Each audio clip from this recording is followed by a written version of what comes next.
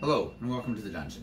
I'm your host Rob, and today I wanted to make a video for Dungeon Masters because we've done a bunch of player ones lately, and I wanted to talk about running good sandbox adventures and campaigns.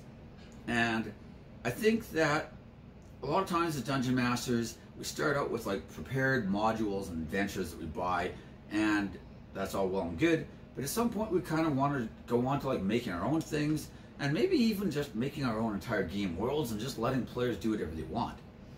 So if you've been around for any length of time in the RPG sphere, you've probably heard about the conflicting types of games, the railroad versus the sandbox.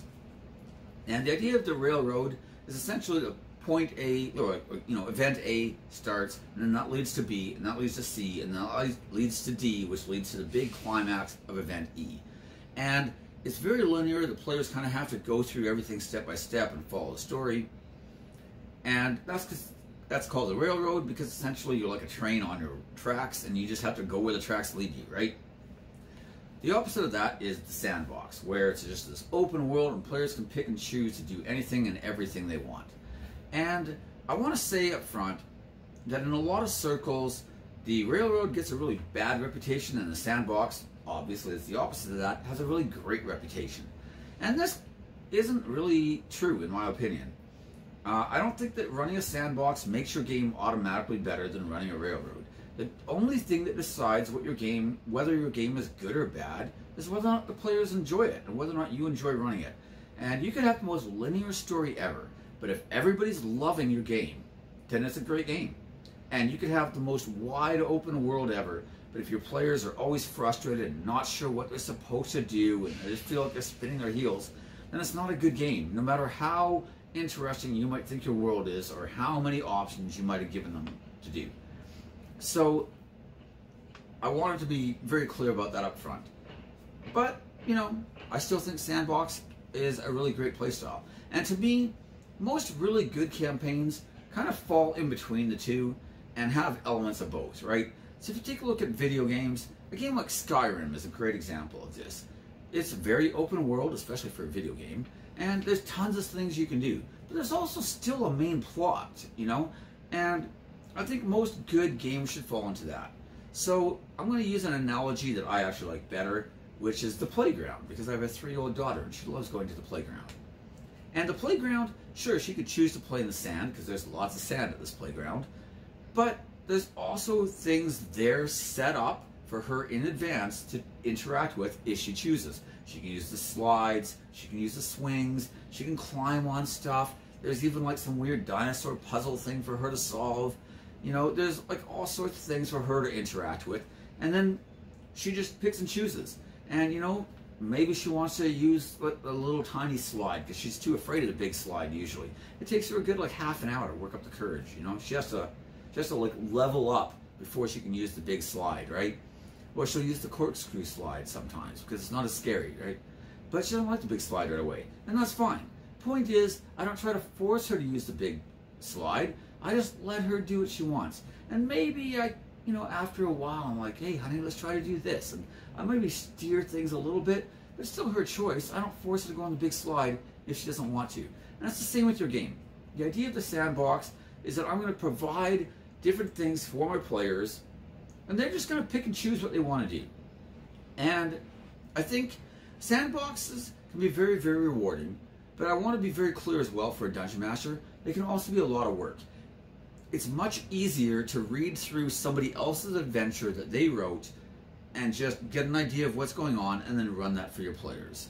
And even that can be hard sometimes, because the truth is, we're not like playing Monopoly or something where you just have to go where the dice roll and the only meaningful choice you make is whether or not to buy this property or not. And by the way, the answer is almost always to buy, so even that's not a meaningful choice. The point is that even the most linear RPG game, as a tabletop game, still provides a lot more choice than most of its competitors, right? So, even if it's just a heavy combat game with very little roleplay, maybe the players decide to turn one faction against the other. Like a game like Dungeon of the Mad Mage, which on its surface is just a huge dungeon crawl, could still have plenty of roleplay opportunities. It does not mean that it's a bad game just because it's a dungeon crawl. Doesn't mean it's a bad game just because it's a very linear story. Maybe players decide to turn one faction against the other, or spy on one faction, or do whatever, right? Point is, the players still make those choices, and so it's still much more of an open world than, you know, Monopoly or Risk or whatever, right?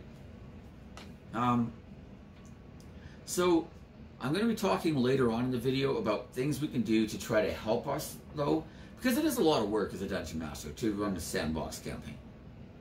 And I'm going to be referencing a guy named Matt Colville, who has an excellent D&D channel. He has a video about running Sandbox games, and I've stolen a lot of stuff from that because, well, I've stolen a lot of specific examples from that. And then, you know, most of the stuff is, you know, how I've done in the past, and taking the things that worked for me and throwing out the things that didn't work and trying to find that happy medium, right? But I also want to say that, just like my example with my daughter at the park, you kind of need to meet your players at the level they're at. I have had both players when I've been a Dungeon Master and fellow players when I've been a player in a campaign, as, you know, my other party members. Some people, they don't want to have a ton of choices. They want, you know, choice A or choice B. It's like, let me know what my choices are and then let me pick. And if you start giving them 8 or 10 choices, they start getting really overwhelmed and upset about it, you know? And that doesn't mean they're bad players. It just means that they kind of want some structure to their game, you know?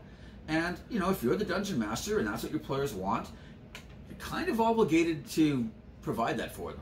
That's kind of part of your job, right?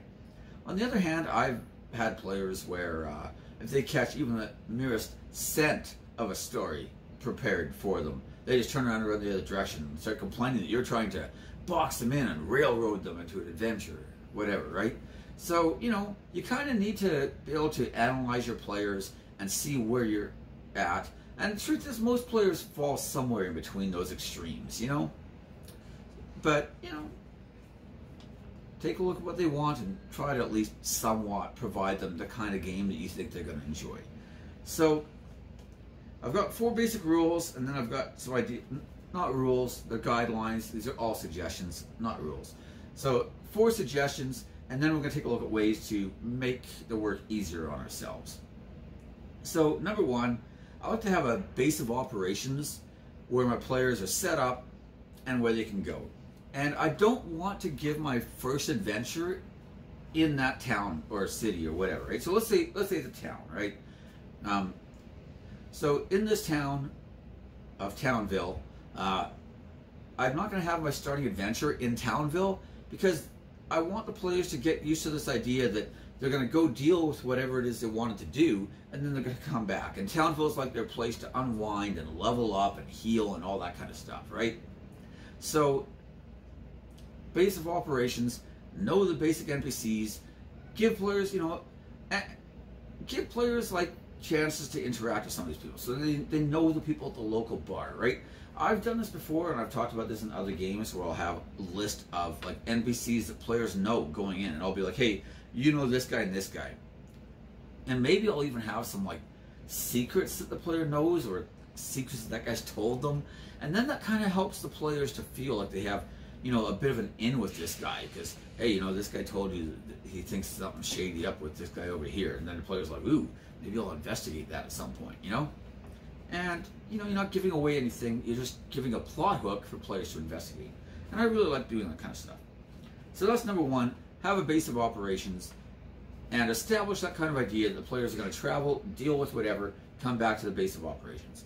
And if at some point they decide to move and set up somewhere else, that's fine too, because, you know, it's a sandbox. The players can do that kind of stuff. It's fine. Number 2, interesting areas to explore. So I'm going to have Townville and I'm going to have all the surrounding area, right? Maybe we have the Great Swamp to the south. Maybe we have some caves off to the east, right? And as a general guideline, anytime I create a place, I want to have at least one secret connected to that place. And I'll often do that with NPCs too. Maybe not, but, you know, if I'm going to create something, I don't want it to just be generic. I want to have something behind it.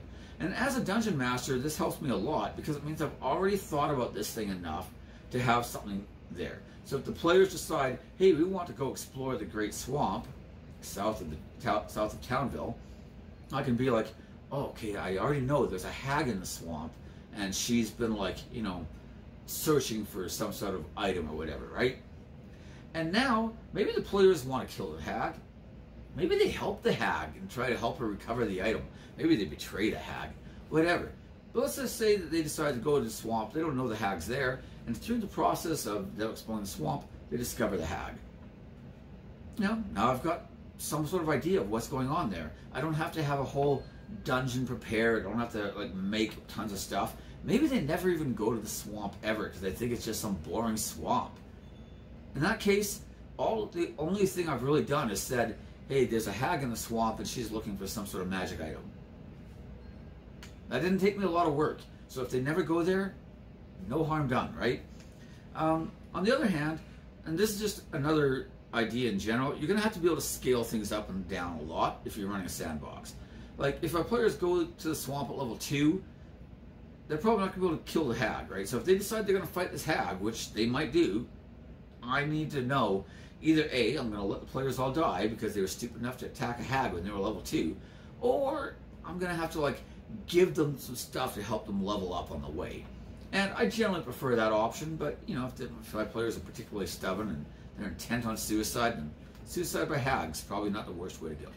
But maybe I have some sort of ruins, right? Or I have something else there that, you know, the players can, like, do this other thing and level up. And like I said, they don't even know about the hag. So maybe this leads into them discovering the hag. And now this gives them a chance to level up. Now they find the hag. Maybe they try to fight the hag, and she just casts sleep on, like, half the party members or something, and puts them all to sleep, and then tells them, like, hey, I could just kill you all, or I can make a deal with you. You can help me find this thing I'm looking for. You know, now I've got another chance for the players to go do this, and then maybe I have a dungeon or something that I prepare for that, and they, you know, go through the dungeon, recover said item, and then either give it to the hag or don't. Player's choice again, right? And then they live with the consequences of that. And maybe the players don't go to the swamp, though, until they're, like, level 12. And I'm like, ah, this hag's, like, no threat to the players whatsoever.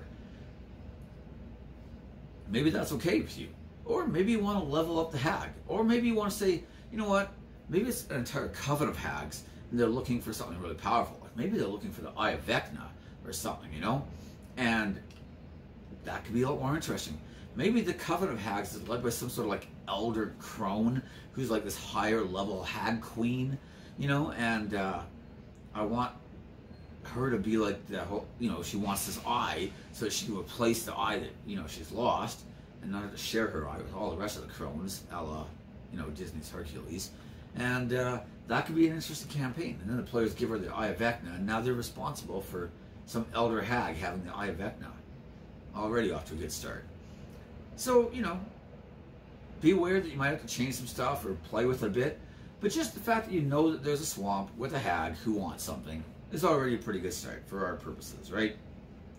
So that's interesting areas to explore. Number 3, overview of the region. I want to have an idea of what's the religion like. Are these the first people that lived here, or were there people who were here before? Maybe this entire area once used to be part of some great Yuan-Ti empire. And so the dungeon in the swamp that I mentioned is actually the ruins of some, like, Yuan-Ti temple from, like, 1,000 years ago or something. That helps me to know what I'm going to, like, seed into that dungeon, what I'm going to populate it with. It also might help to change and shape some of the history. Like maybe this, you know, the local church that worships Yig the serpent is really just some sort of, like, variant on the Yuan-Ti worshipping Set or something like that. And maybe, you know, Yig, who's supposed to be the, you know, this helpful serpent who, like, brings us knowledge and information, maybe there's kind of a darker side to that religion as well, you know? Something along those lines. That could be interesting. I want to know basic history. Like I said, I want to know the government. Is Townville some, like, Wild West sovereign state, essentially? Just some town that nobody else cares about and it's basically just its own thing? Or maybe Townville is part of some barony, and maybe that barony is part of some kingdom, and maybe that kingdom is just one kingdom in a vast empire. And so the town mayor has to answer to the baron, who answers to his king, who answers to the emperor. You know, I want to have a general idea of what those politics are like. I want to have an idea of what the basic astrology is like. And this is going to be kind of an aside, which I'm going to spend more time talking about than it probably deserves. But let's say, you know, if you look at Earth history, and a lot of our like older civilizations would worship like the sun and the moon and stuff like that. And we, you know, ascribe different gods and goddesses to these things, right? So maybe you've got the sun, and that's like the father god, and the moon is his wife, and she's like the mother goddess, right? But what if your world has 6 moons? Maybe there's 6 moon gods. Maybe you've got like one big moon, and that's the mother goddess, and then the 5 smaller moons are their children. Now I've got some ideas for that kind of stuff. Maybe I'm going to tie my religion into real world events. Like maybe there used to actually be a 7th moon, but that moon was struck by a giant comet. And so in my religious view of this, I have this other sibling, and maybe one of the other siblings was jealous of him or her and decided to murder their brother or sister. And this explains why this moon got destroyed. And maybe there was this giant meteor shower and it like struck the land and destroyed like an entire city or something. And now that's been built into the mythology where, you know, these people were like worshiping the one god, and now, you know, they were all destroyed for their wickedness, and, you know, he murdered his brother god or whatever, and, you know, when his blood poured onto the world, it like brought destruction everywhere it landed or whatever. And now you can build that kind of stuff into your game. And I like tying these kind of like events in because it adds like this extra level of mystery and intrigue. And maybe the players don't care, maybe they never look into it, but as a dungeon master and as somebody who likes creating campaign worlds, it makes it more interesting for me that I've built this kind of stuff in.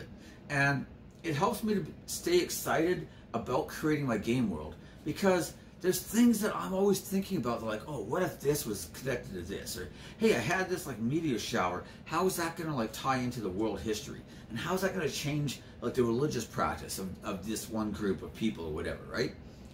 And just thinking about those things causes you to, you know, create different ideas and different subplots or storylines to deal with it, right?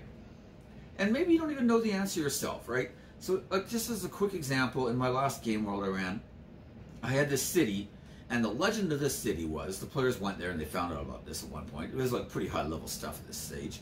So they go to the city, and they find out this city supposedly is more ancient than the world itself. And the legend is that some gods brought this city from some other world, and this city predates the creation of the world, and that when the world finally ends, this city will be the only thing that remains, and it will go back to wherever it came from. Now, the truth is, I don't even know if any of that was true or not. It was just some myth or legend that I made up because I thought it sounded cool. But that gives the players something to investigate.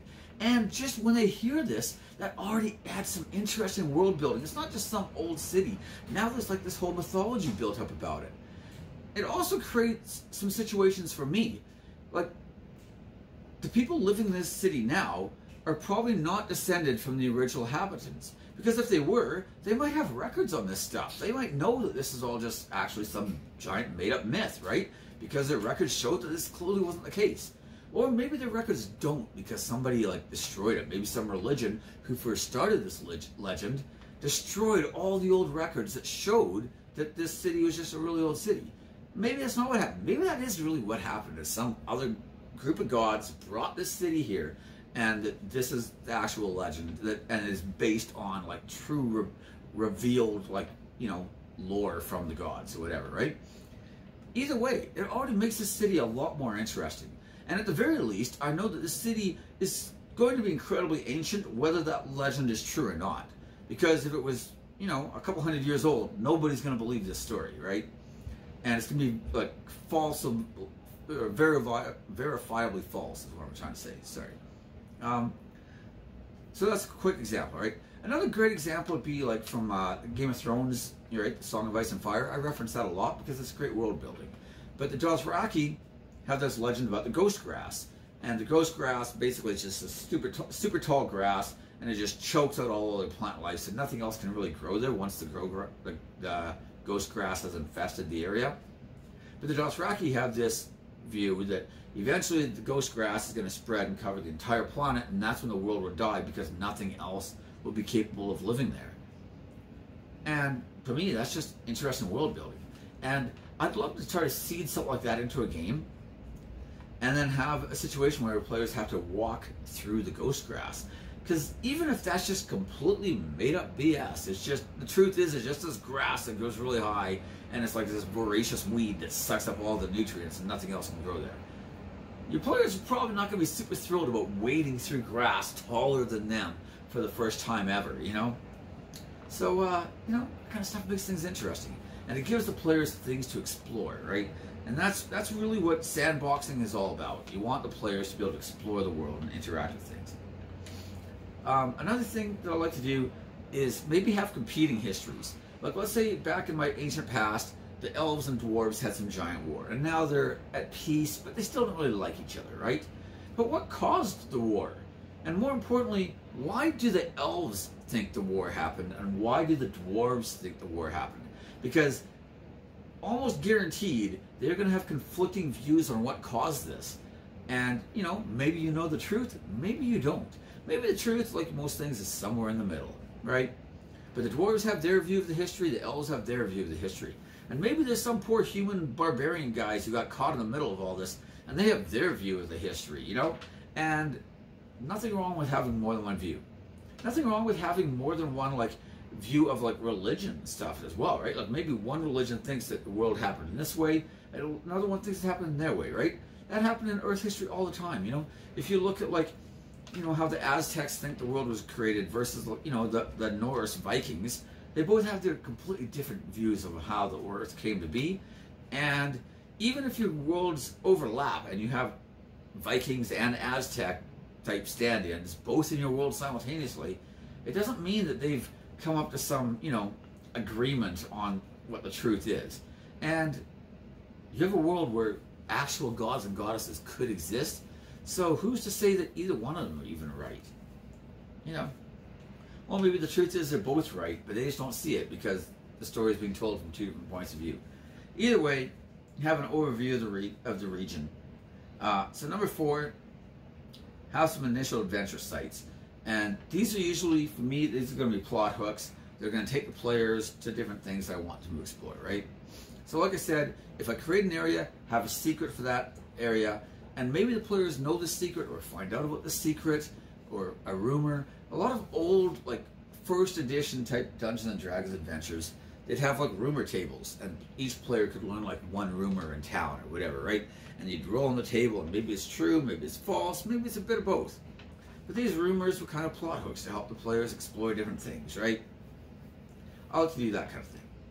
So now I'm going to get into the Matt Colville stuff, which was a great idea and something that I think is excellent for really helping you to streamline things. Because like I said, running a sandbox game is a lot of work as a dungeon master. A lot more work than just running a prepared module, right? So what he likes to do is he likes to kind of combine both. He'll steal a bunch of low-level modules and use those as his initial adventure seeds, right? So to use some of the examples that he used in his actual video, right? Let's say he has Against the Cult of the Reptile Gods, Keep on the Borderlands, and the Crucible of Freya, which were 3 of the adventures he named. So in Against the Cult of the Reptile Gods, the characters investigate this cult. There's a bunch of people in town who go missing, and they're all getting maybe replaced. You're not even sure, or maybe they're just brainwashed, but they go missing, and then they come back days or even weeks later, and they just don't quite seem right, you know? And it has this kind of Invasion of the Body Snatchers type of feel, right? And then it's a cool adventure with lots of like investigation type stuff, right? Then you've got the Crucible of Freya, in which this town gets attacked, a religious artifact from the town is stolen, and is taken by this like group of orcs, right? And if your party has a paladin or a cleric or anybody who might be tied to this zealot barbarian, for example, right? Then maybe you just change it from Freya to whatever religion your players are from, and now they have a reason to go do this and try to recover this religious artifact for their church, right? And then you've got Caves of Chaos. So what Matt Colville likes to do is he'll come up with different like plot hooks to take the players in different places, right? So with Adventure Against the Cult of the Reptile Gods, let's say that one of your players has a sister, and your sister just happens to be in this town, which I think was called Orlais, or Elaine, something like that, right? So your player gets a letter from his sister saying like, hey, I'm really worried, like weird stuff's happening in the town, and like she starts naming some of the people that maybe he grew up with, and you know, I don't know if you remember Thad, the butcher's son, but he went missing for like 3 weeks, and now he's back, but he just doesn't seem normal, and he's acting really weird, and when you try to talk to him, he doesn't really like respond properly, and you know, blah blah, right? And now your player might have a reason to go to this town and investigate the cult. Meanwhile, one of your other players, maybe his best friend, is a guard with a merchant caravan, and one of the other guards from the caravan, or one of the merchants or whatever, comes running into town all covered in like mud and blood, and telling you that the caravan was attacked by a bunch of like skeletons and zombies, and the last thing he saw was your friend being carried off, still alive and still trying to fight, by these undead into some sort of cave complex that he saw. And now the players can investigate the Caves of Chaos. And maybe the last one is, you've got, like I said, a paladin who, you know, because they want to help their church, wants to recover this artifact, or a cleric or whatever, right? Paladins are technically tied to oaths these days, not really a religion still, but whatever. Point is, easy enough for you to like just change things around and reskin it, right? And now your players have all these different choices, and they can choose which one they want to do, in what order. They can choose to do none of them. And they could, you know, because you also got, there's some sort of like weird tower that, you know, used to be like a guard tower that like protected the outlying farms, but like 10 years ago it was overrun by orcs, and the thing got like half destroyed, and now there's like a bunch of bandits that live there. Now they use it as a base of operations to raid a lot of the farms, right? And maybe your players have no other reason to go there except for just to like, hey, we want to just go kill some bandits, like we don't really care about your friends, sorry, like that's kind of a you problem, not really an us problem, you know?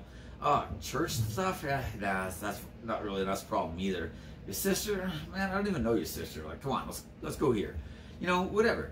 Now your players have a bunch of different things. They get to pick what they want to do. Maybe you bounce around the order. Like I said, maybe you scale things up as they level up. So that, you know, the goblins or whatever are now a bunch of goblins that work for a bunch of orcs or whatever, right?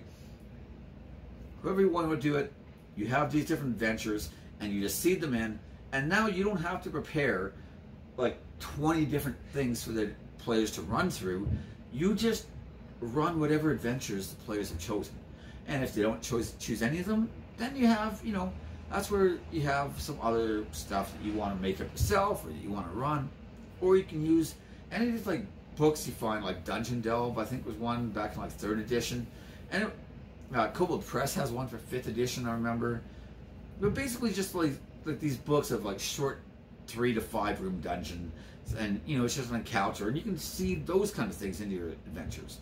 And you know, players go do it, you just like, hey, that might fit in really well with this, and you just plug it in there, and you know, that kind of stuff's really fun. So that's the basic overview there. The one thing I want to mention though that Matt Colville also talked about, which I think is an excellent idea, is that he also likes to have some sort of like main plot brewing in the background. And this is kind of what I talked about with my Making Great NPCs video. I don't know if you've watched the video or not, but one of the things I talked about was that I like to sometimes layer in the like one of the main villains, or even the main villain. So I used an example. I had this demon queen named Bellatrix, and one of the players met Bellatrix when she was the player was level 1, and she met this like CR 26 or 27 demon queen, but she didn't know it was a demon queen, and the demon queen had no interest in killing the player because, you know, she was like masquerading as like this lowly acolyte in this temple. You know, she was trying to like seduce the high priest in order to like corrupt him and turn him to evil, because that's the kind of thing she liked to do. You know, she's not like a burn the city down and destroy it. She's like a corrupt everybody in the city and let them burn their own city down and enjoy it while it happens. You know, that was kind of her MO. So she had no reason to kill just some random person in a temple. She wasn't about to do that. You know, and so, but the fact is, the player met her, and then later they met like like they saw like different images of her and different aspects of her. They actually met her later on when they were like level 12 or 13, and she was masquerading as some sort of vampire because she could like change shape and just take whatever form she wanted, right? And you know, so they actually met her a few different times. And then when they finally had the big battle with her, you know, they kind of see her in the one guys and they're like, what are you doing here? You know? And she's like, oh, you haven't figured it out yet. And then she just starts changing shape, and they start realizing that they've met her all these other times, and all along it's just been the same person, like kind of steering and manipulating things behind the scenes. And it made for this great battle because the players realized, like, oh man, like, we've known this chick forever, you know?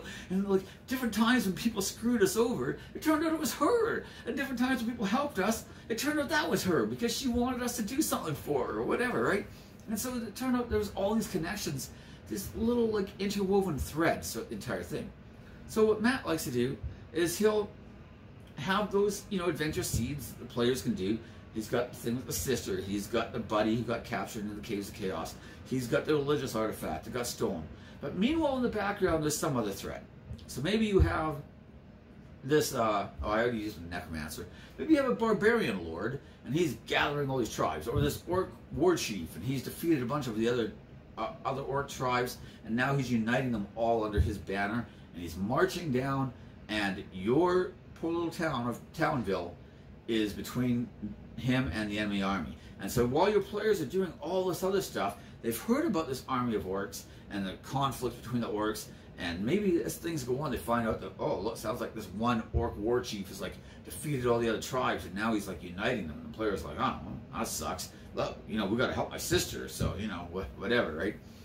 And then, you know, they finish all that stuff. They come back, and now they find out that there's this huge army of orcs on the march, and they're only, you know, a day or a few days away from the town, and now they have to try to like prepare the town's defenses, and they have to like muster the forces, and maybe you have to try to build some sort of like moat around the town, and some sort of like crude walls and barricades and stuff, and then like they have to try to do the fighting, and maybe they have to like hold out because the Baron is sending his army, and the town now has to like survive like for, you know, 24 hours or whatever, 48 hours against overwhelming odds, so that the Baron and his army can arrive. And now the players are in charge of like trying to lead this defense of the town. And meanwhile, this whole thing's been building in the background. The players just, you know, didn't deal with it because they were too busy doing all the other stuff. And I really like that aspect. And you can even play it on any of those different ways. Maybe the players decide to go deal with the orc army, but they didn't go help your buddy who got stolen and hauled off into the caves. And now the necromancer lord from the Caves of Chaos has managed to sacrifice enough people to build his undead army to the point where he's able to attack the town, and now you have to hold off the undead army long enough for the Baron and his forces to get there to save the town. You know what I'm saying? Like, no matter how you want to do it, you can like let the players pick and choose whatever they want to do, while still fitting in kind of like the story that you want to tell, and you're not forcing the players down any specific path. You're letting them, you know, pick and choose, and then just dealing with the consequences and the fallout of it. And this leads me to my final point, and by far the most important thing in any campaign, not just a sandbox campaign, which is choice and consequence. I don't care if the players are doing a dungeon, I don't care if it's the most open world ever, it doesn't matter. I want the players to be able to make their own choices, and then I have to decide what the consequences of those choices are going to be, you know? And maybe those consequences aren't good. Maybe your players are a bunch of murder hobos, and they, you know, decide to kill a bunch of people in town. And they just keep doing this from town after town after town.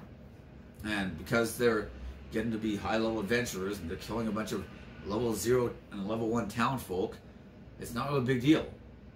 But maybe it becomes a big deal, because somebody ends up finally going to the Baron, and the Baron sends word to the king that, hey, the reason I wasn't able to pay your taxes is because somebody's been murdering all my citizens, and I kind of need help dealing with them. Apparently it's just some random band of adventurers that just keep killing people. And now your players end up getting hunted by some appropriate challenge type of group that's a much higher level. Or maybe they're just like way higher level, and they just stomp the players under the ground because you just wanted to pay them back for killing all the NPCs in your campaign. I'm not saying you should do that. I'm just saying, choices and consequences, right? So in any situation where the players are making a choice, I always want to think, what are going to be the results of this? And maybe those are only good results, right? Like maybe they managed to save the kidnapped elven princess and show that it was really the evil wizard guy who took her, not the dwarves, sorry. And so you avert the second great elf-dwarf war by, returning the princess and showing that the dwarves weren't responsible, and, everything gets kind of calmed down. Your players get to role play through a bunch of stuff, and they stopped a giant, massive war. That's a good thing. Maybe there's no harmful consequences for that. But there's probably rewards, right? The elves are probably grateful they got the princess back. If nothing else, the dwarves might, be like a little upset that they got blamed by the elves. But, they might be glad that they didn't have to fight the elves again. Who knows? Point is, players made choices, players did stuff. There's consequences to the things that the players did. And in any game, choice and consequence is really, like, to me, that's why we're playing a role-playing game. All right? That is really the heart of what makes this a role-playing game, as opposed to, like, Monopoly or whatever else that we could be doing instead, right? And even, like, I play Gloomhaven sometimes with my buddies. That's kind of like what we do while I'm preparing my next game. So we spent the last couple months playing Gloomhaven while I prepared our current campaign that we just started this week, right? In fact, that might be a good series of videos at some point. I might kind of just do, like, this is how I kind of prepare my own campaign world type stuff. Who knows? It might be boring though, so I don't know. Maybe it won't be a good series of videos, but I'll think about that in the future. But anyways, that's kind of what we do. And I like Gloomhaven. It's a really fun game, but it's not really a role-playing game. And at the end of the day, as much fun as it is, and as much as you can level up and make choices for what cards to put into your deck and stuff, and it really captures a lot of, like, the feeling of, tabletop role-playing in some ways, but it's still a board game with very linear set of rules and win conditions, and generally there ends up being, a best way to play that character, not good ways to play that character. And that's not to rip on Gloomhaven. I love Gloomhaven. I've just finished saying it's a great game, but it's also not a role-play game. And I think that the fact that you make meaningful choices and the players make meaningful choices, and that those choices then shape the campaign world, is really what a role-playing game is all about. So I think that's probably a good place to end the video. I've probably rattled on way too long as it is. I'll try to remember to put a link to Matt Colville's video in my description. But yeah, I think that's everything. So feel free to like, subscribe, all that kind of stuff, and I will see you in the comment section.